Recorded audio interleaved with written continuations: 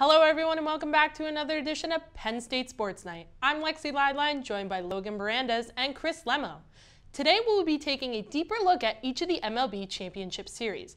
The Tampa Bay Rays are facing the Houston Astros and the ALCS, while the Los Angeles Dodgers are taking on the Atlanta Braves. So Logan, let's start off with you.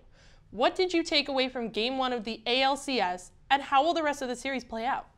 Well, to start off, Kevin Cash, to put it simply, is a genius. What he's done with this bullpen so far in the playoffs, it's been astronomical. What they did against the Toronto Blue Jays, they gave up 2 runs in that series. They outdueled Garrett Cole in Game 5 in the ALDS against the New York Yankees to get them where they are now. This is the farthest they've gotten with Kevin Cash, and it's been mostly on their pitching.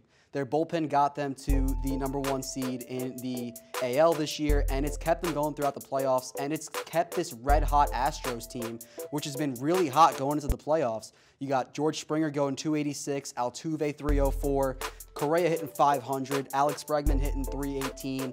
That Astros team that's been so hot so far to start out these playoffs, they've been held silent right now by the pitching of the Tampa Bay Rays. Yeah, and I think looking at the Astros pitching, their problem is they don't have that same depth. Because they lost a guy like Verlander, I mean, don't get me wrong, Zach Greinke is a great pitcher, but his postseason numbers have not been there over his career, especially since he came over from LA to Arizona and then eventually to Houston.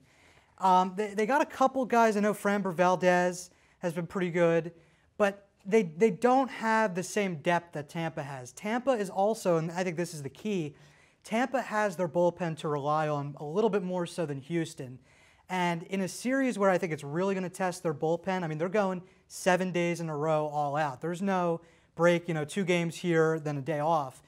That's really going to test the team's depth of their bullpen and starting. The Rays can throw a lot of different guys at you to start. They can also use an opener. Houston doesn't have that. They have a couple guys, again, that can start at the top of the rotation, but they really only have 2 or 3 starters. They have Lance McCullers is probably their best starter right now, and he lost tonight. So I just don't see them being able to win this series without that much depth. With the Rays that don't their pitching, it's like Moneyball on steroids. They have a bunch of key guys who've been contributors for them throughout the regular season. They don't have any big names on the offensive side, but they're just so well coached. They're so well managed. Kevin Cash has done a great job using that bullpen. And they have so many guys they can rely on to, if they want to do an opener like they did in games 4 and 5 in the ALDS, they can do that. And if they want to close out games in very close games, they can do that as well. So all the options are there for this Rays team.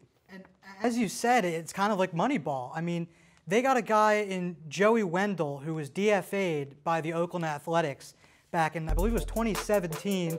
They traded for him, and all of a sudden in 2018, in his first season, he comes in 4th in Rookie of the Year voting. I mean, this guy is outstanding. I mean, he was actually picked up the same day that Giancarlo Stanton was with the Yankees.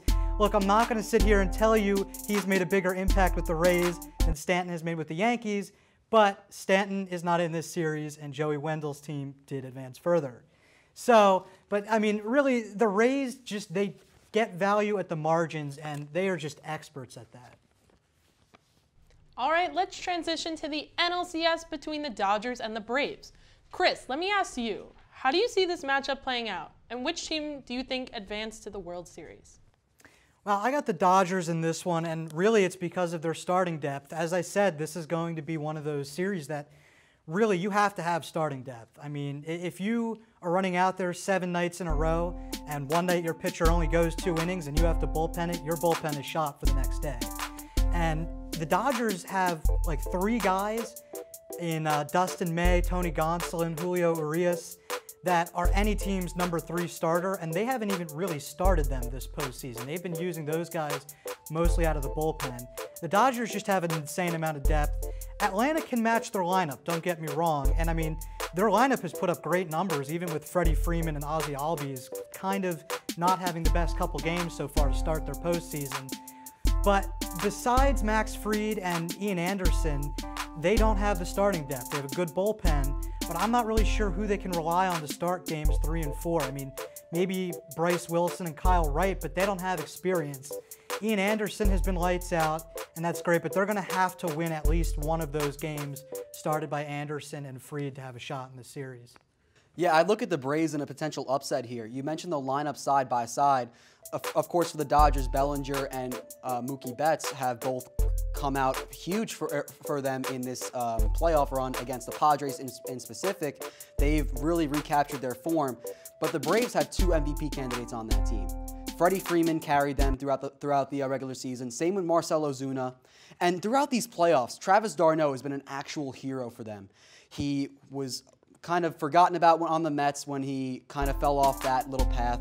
Then he went to the Dodgers for a couple games, got cut, and then the Rays kind of fixed his career, and now he's back with the Atlanta Braves, and he carried them against the Miami Marlins in the NLDS. He had 600 in that series, 6 for 10, and overall he's hitting 421 in these playoffs with 2 home runs mixed in. So look for him to potentially break out. And I didn't even mention Ronald Acuna. He's been by far the best player that the Braves had. Probably with Freddie Freeman, they've been neck and neck, but he's also there as well. But you mentioned the pitching. Against the Cincinnati Reds, they gave up no runs in the first round in those 2 games.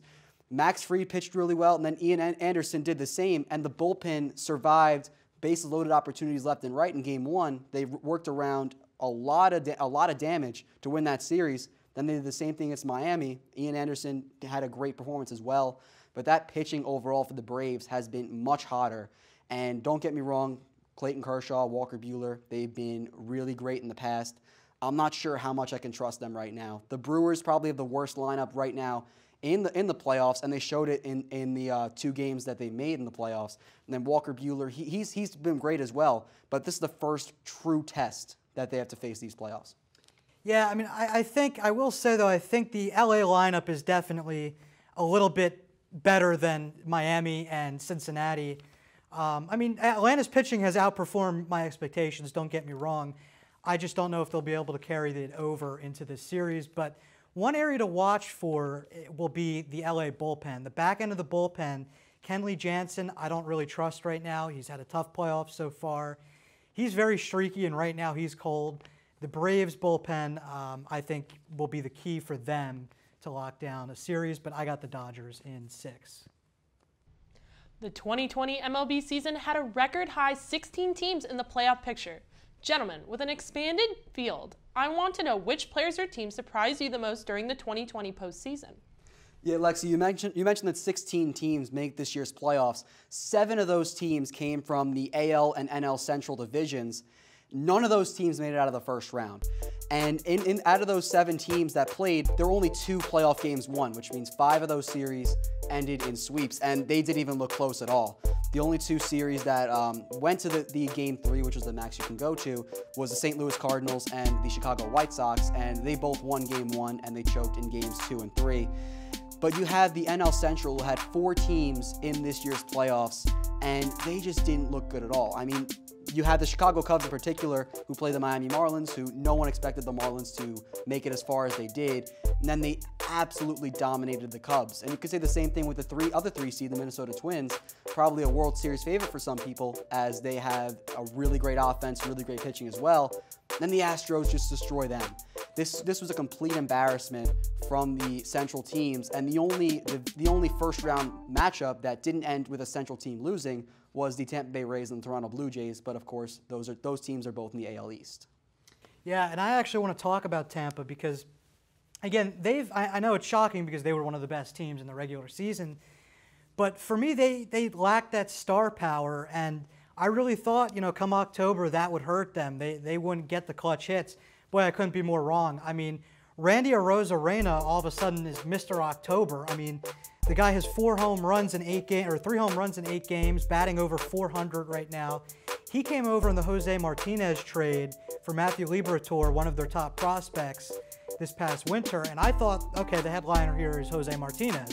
Well, no, he got shipped out to Chicago, and they're gone, and he didn't even really have that big of an impact on Tampa, and meanwhile, Randy Arozarena, a guy that wasn't even a top 100 prospect on most boards coming into the season, looks like the MVP for this Rays team. I mean, if they win the World Series this year, he may honestly be MVP. I mean, I can't remember the last time a guy was a rookie and MVP in the World Series in the same year. Thank you, gentlemen.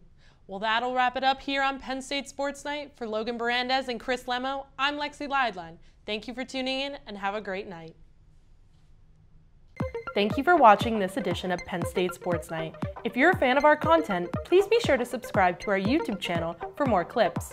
Also, follow us on Twitter at PSSN TV and on Instagram at PSU Sports Night to keep up with all the action. For all my colleagues, we are Penn State Sports Night.